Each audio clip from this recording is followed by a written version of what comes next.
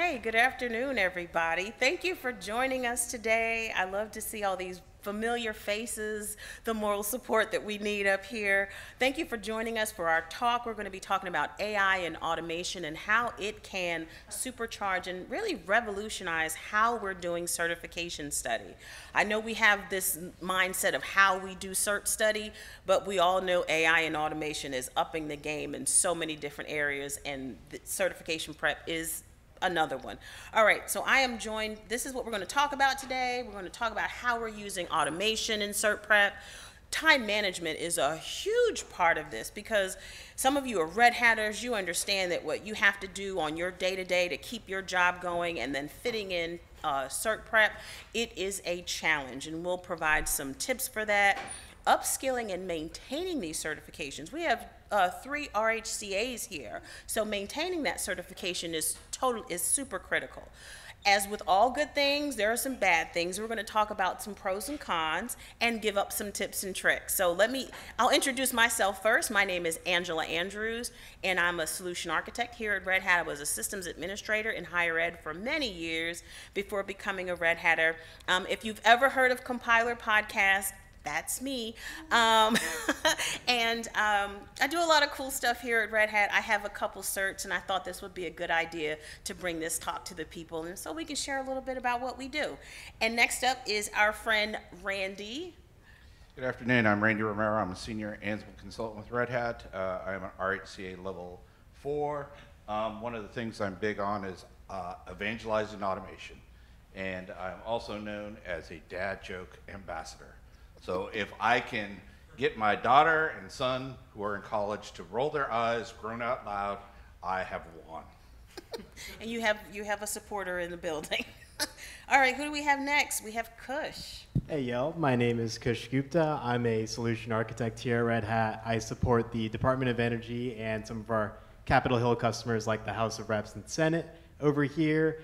Originally, I was trying to be a software engineer, was not trying to be even at this conference, but still here I am. Because I realized I like talking to people, at least a little bit more than a 15-minute daily stand-up, and really like this job. I've also got some certs, so happy to be here. Thank you so much. And Jordan. Yeah, hello everyone. I'm Jordan Jacobs, also a solution architect. I support the aerospace and defense pod. My customer is the one and only Lockheed Martin because they keep me very busy. I'm also an RHCA, and I switched from a non-IT background. I did a couple internships there in college, as well as directed research, and I found that computers were pretty cool. So I ended up at Red Hat, which is the perfect spot, did a switch to IT, and I'm glad I made the change. All right, so now you know a little bit about our panelists. We're going to get started with our topics here. So automation and certification prep. Why do we do it? So, Randy, how do you use automation in your exam prep? Thank you, Angela. Oh. So one of the ways I use automation in my certification prep is making my labs ephemeral, right?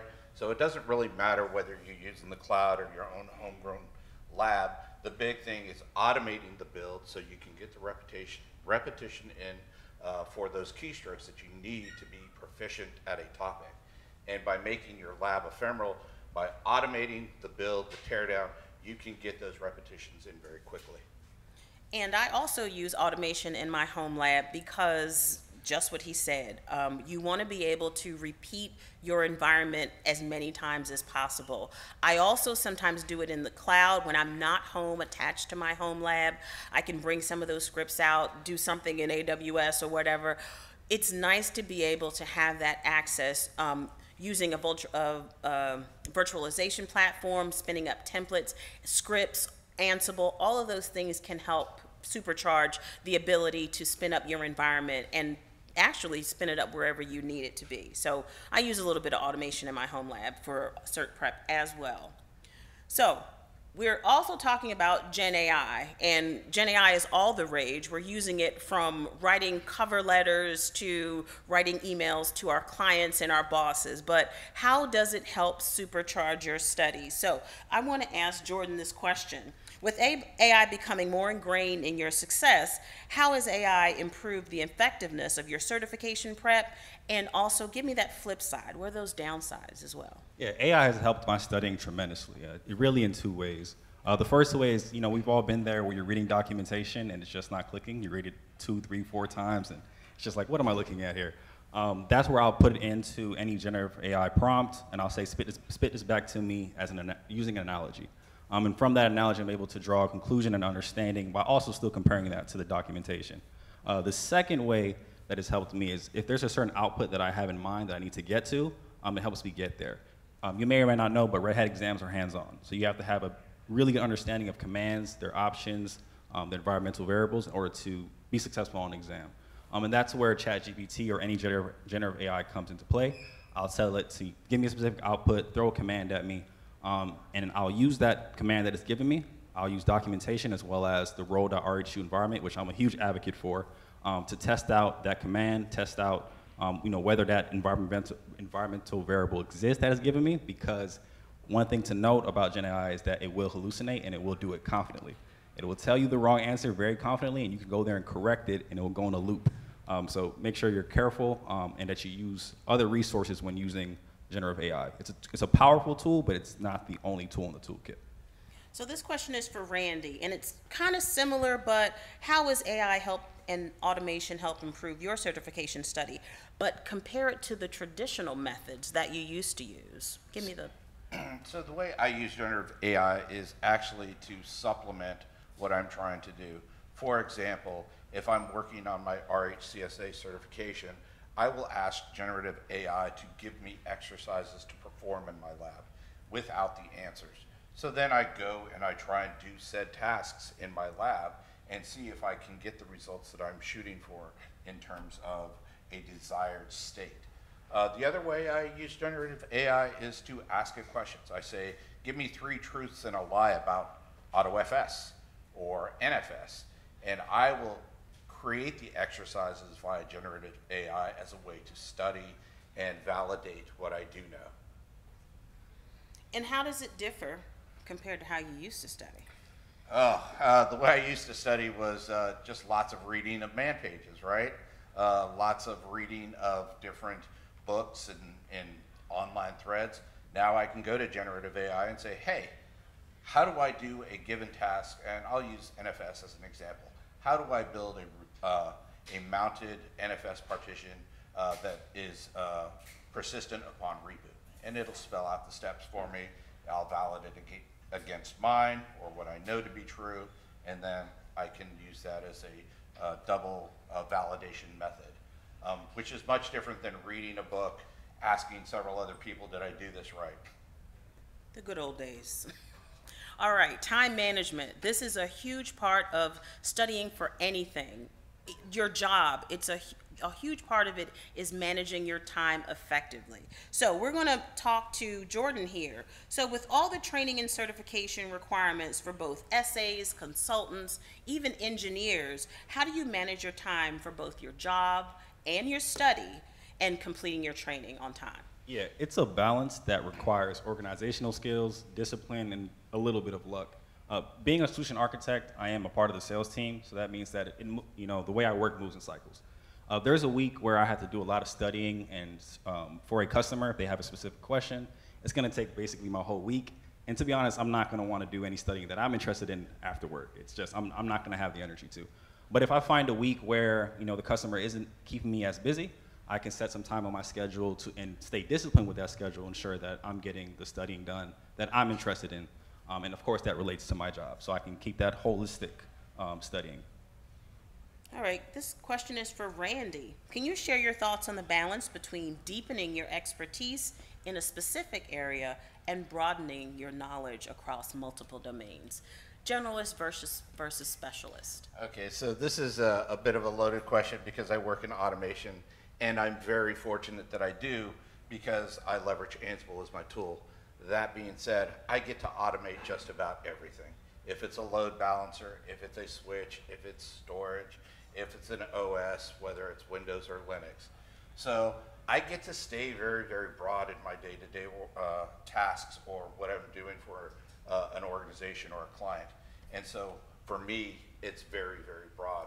On those topics that I need to go deep in, I have to take that time to myself and actually do those kind of things in my lab that maybe I'm validating a solution that I may propose to a client that I can't necessarily do in a client's environment. So then I have to go deep in the waters for things like that.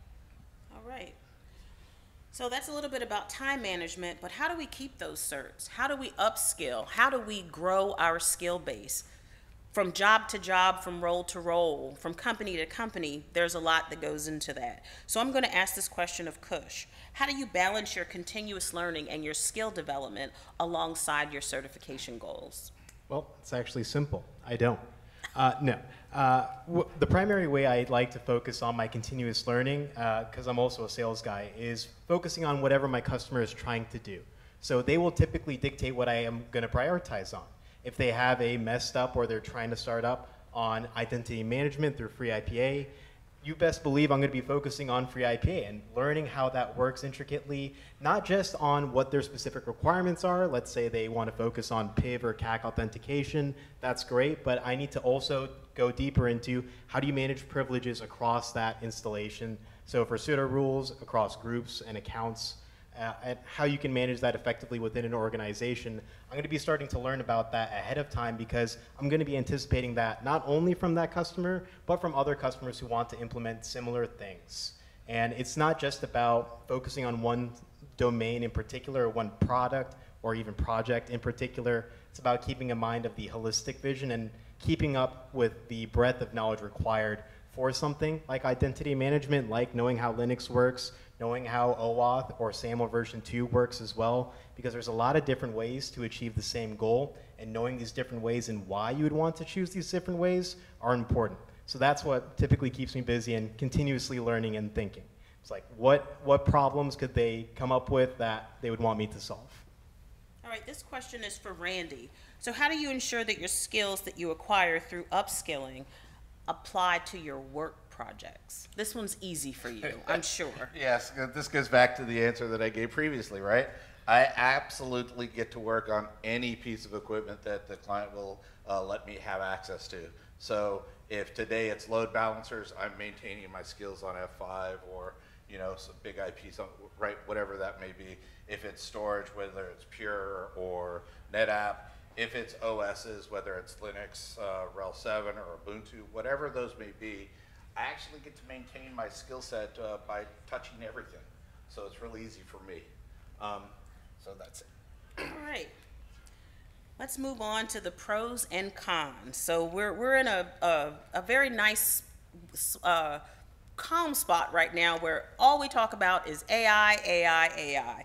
But as with all things, there are some pros and there are some cons. So Kush, this question is for you. Where are we seeing the most benefits derived from Gen AI in the workforce, in science, in the news? Where are we seeing the most benefits derived? Yeah, and I can't speak for the entire workforce, but from what I've been seeing and reading within studies, generative AI is fantastic at generalization. So taking up a large amount of data, either from a text document, a course document, or really just scientific data, and attempting to generalize based off of that data. That is great for summarization and not having to have everyone read the same exact document over and over again, because they're able to get the key points and concepts that these models are typically good at summarizing. We're also seeing benefits in running these models, not just within OpenAI's secret Kubernetes cluster. We're seeing them be able to be smaller scale, and not just these smaller scale models that run effectively, but even quantized down so they can run on computers pretty efficiently, and now even phones. And you can use Apple Intelligence as a reference to how that capability is shaping up to be. Extremely exciting, and it's great for privacy, but also local inferencing times and just speed in general. We're also seeing advancements within science. Google recently released their AlphaFold 3 model, which has gone very well at predicting how molecules and proteins are interacting with each other. That's going to be extremely important for drug creation and future cures that we might have not even thought possible within our lifetime. One of the Department of Energy labs, Lawrence Livermore, is working with what they call cognitive simulation. It's essentially a deep neural network that is focused on helping with simulations for fusion. So they recently, the National Ignition Facility, achieved ignition for nuclear fusion. Fantastic discovery. But that wasn't too much of a surprise to them because they've been working tirelessly on creating a simulation model made from neural networks that based off the conditions that they set in the experiment, was supposed to achieve ignition. And all they did was just validate that simulation. That's extremely important because a lot of those experiments are extremely expensive, and getting closer towards those goals while not burning up all your money very quickly is important if we want to continue on that path of discovery. So tons of pros. Cons would be like Skynet, just Skynet. And also, if it increases the ability for people to create cures and these biological goodness, it could also potentially leave room to create biological harm or chemical weapons of mass destruction. So keeping in tune some of these errors and making sure that these models don't give one crazy person an edge in creating these weapons is going to be important going forward. So the moral of the story is innovation and not Skynet. All right, that's where we're headed. All right, so we're going to get to the part where you can have some takeaways from these various esteemed speakers here. And I'm going to start first because when my exam tips are, I need to be able to recite what I'm saying. So using the rubber duck method, if I can explain a topic, that means I understand a topic. And I use these Gen AI tools to help, like Jordan said, explain it to me a little bit differently. Again, reading things, doing things over and over, that's insanity. Give me something a little bit different that I can bite my teeth into.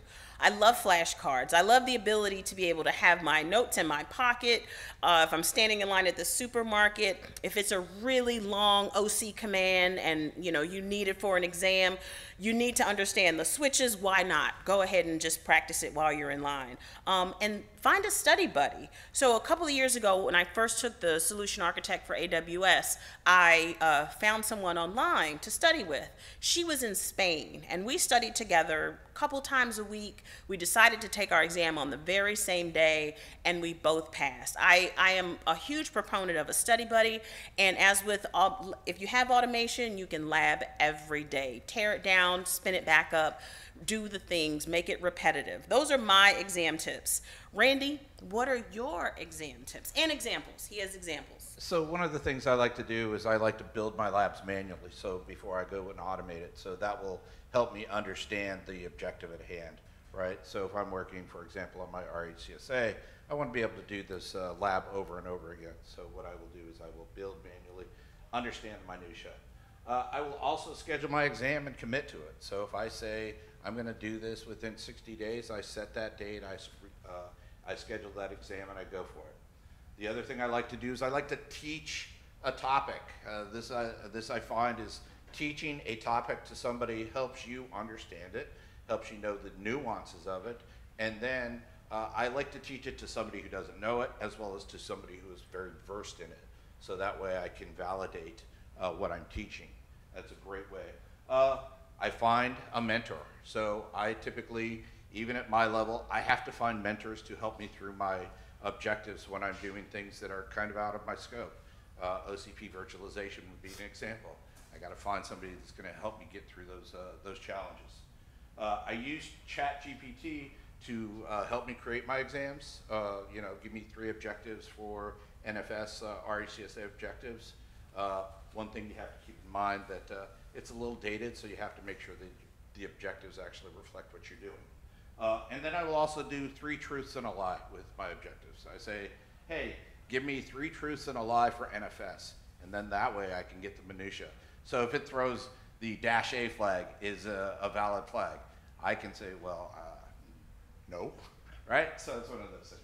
And then I like to type it out manually over and over, get that keyboard repetition for tasks that I may be struggling with.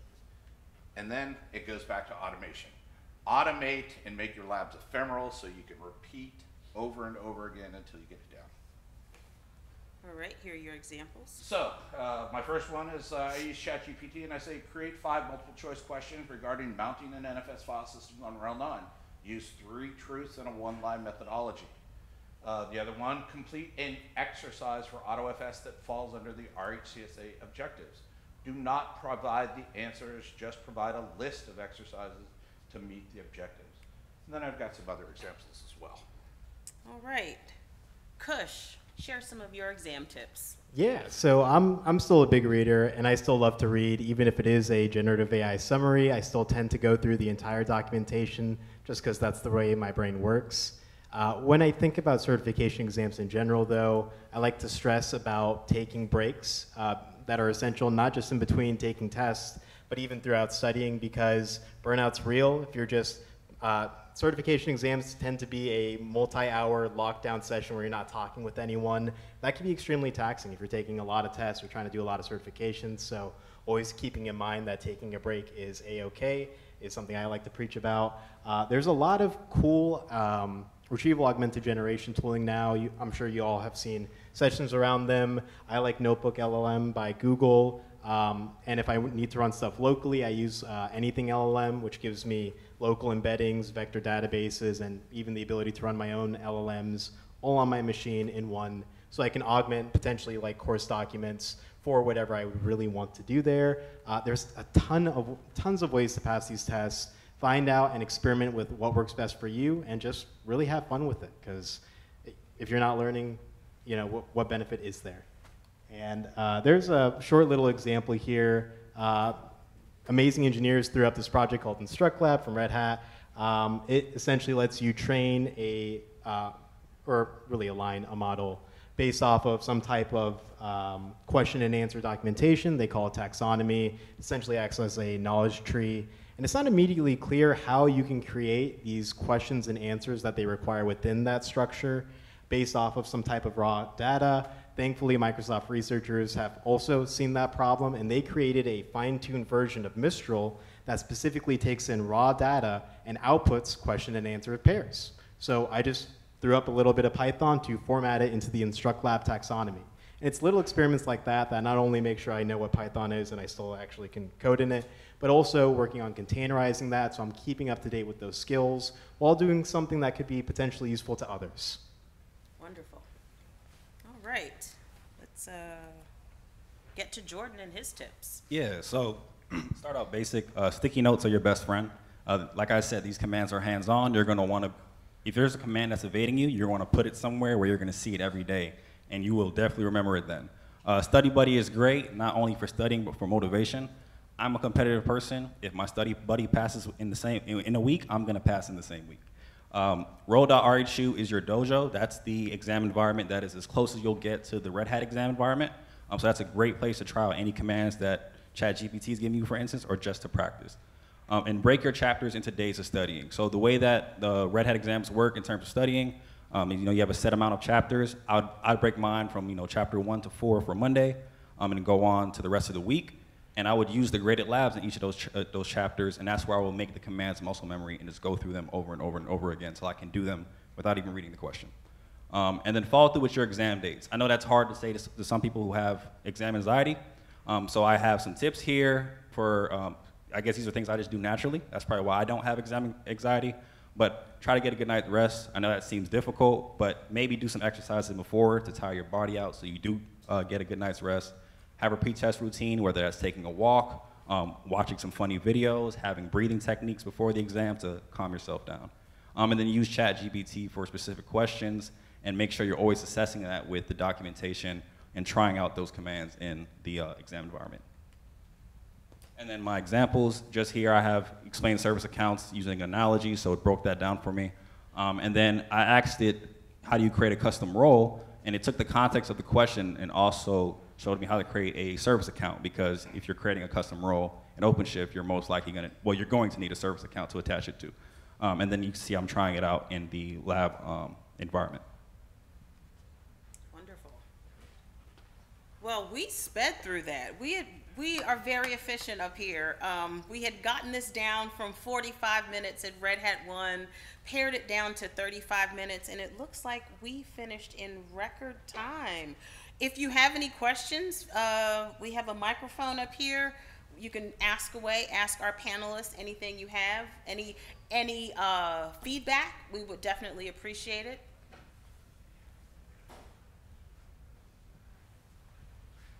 Okay. Question. Thank you.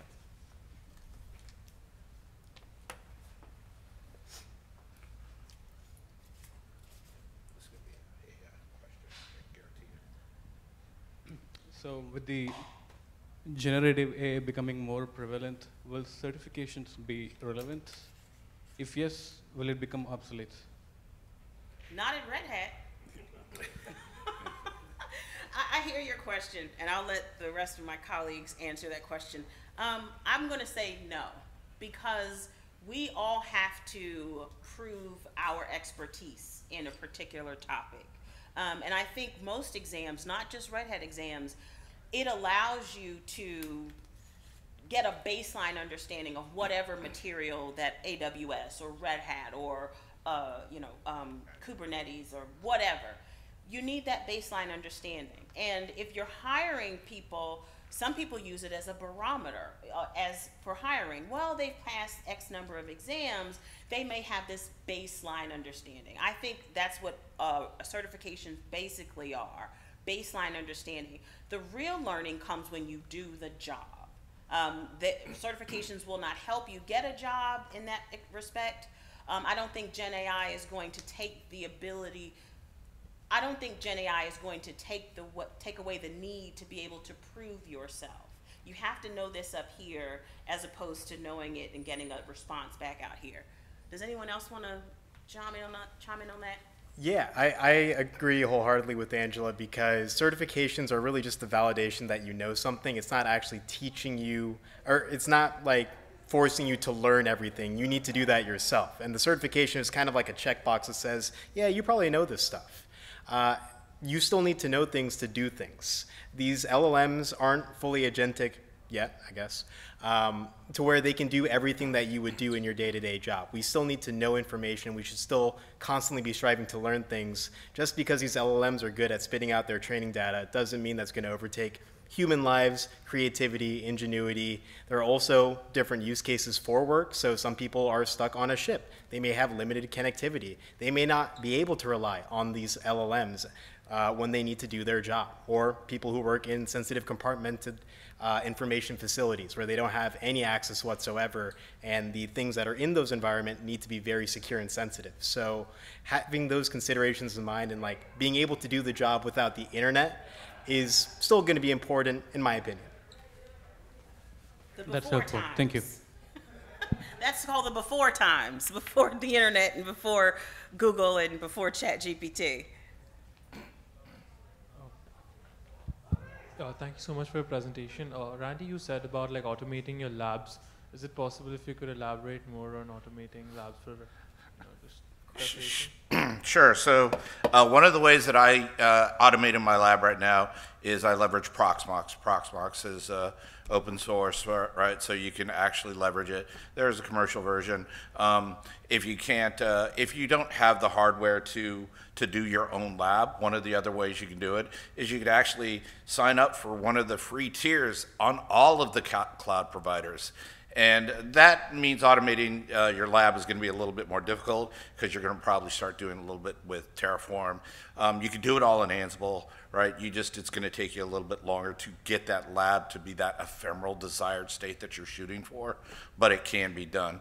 I find that many PCs for sub 500 can be adequate to run 4 or 5 VMs simultaneously doing what you want to do if you're doing AAP or you're doing a clustered build for like OCP, very low resource. Those are some of the ways you can automate. That's what I do. We have a question. And real quick, before you ask that question, I did say that I was a dad joke ambassador. So what do you call a sheep that dances and sings? What? Lady Baba. Well, as a young dad, youngish dad, I guess, father of a little one, I'll meet that one and raise you. What bagel likes to travel? A plain bagel. Okay. No, my actual question was, so I noticed that Red Hat had the Q3 day of learning the other week, where all Red Hat associates can kind of use some time during work to learn something new. And I noticed that there were lots of folks sharing, or at least a couple folks on my LinkedIn feed, sharing, LinkedIn Learning certifications. So I kind of asked them, what do you love about LinkedIn Learning? What's working? And I also was asking if IBM has their own equivalent to what Red Hat has. Yeah, I can speak on the IBM one at least. I've used LinkedIn Learning a little bit. I find their courses to be decently high level rather than in depth, at least to my liking. Could just be my preference thing. But we do have access to IBM Learning. Forgot the exact link on how to get it, but you could look up IBM training on Source and be able to find some documentation that could help you set that account up. But that's how I was able to get my IBM certification. Red Hat does have access to it. We have another question.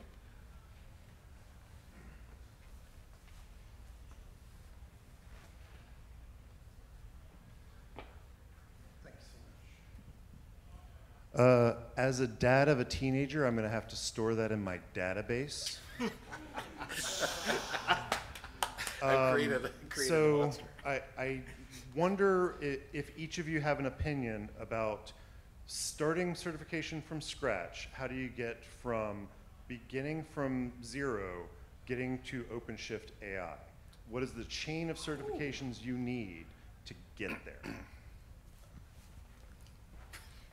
All right. So you would start, you got a pen and paper?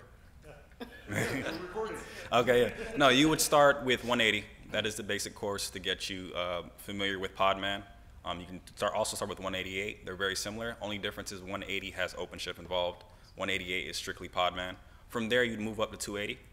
280 is strictly OpenShift, administration. And then I say you're ready for OpenShift Vert.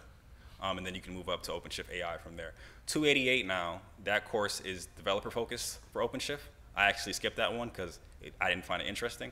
But I think from 280, you have a good basis to move off to whether it's Vert, 288, or OpenShift AI. So I'd say those three, 180, 188, and 280 is a good starting point. You heard it from Jordan. Any more questions? Well, thank you for your time. Thank you for listening. Thank you for our panel for coming up here and sharing their certification journeys. Enjoy the rest of DevConf US. There's a lot of amazing sessions and amazing speakers. Make sure you star those and you follow your schedule and take many breaks in between. Thanks for joining us.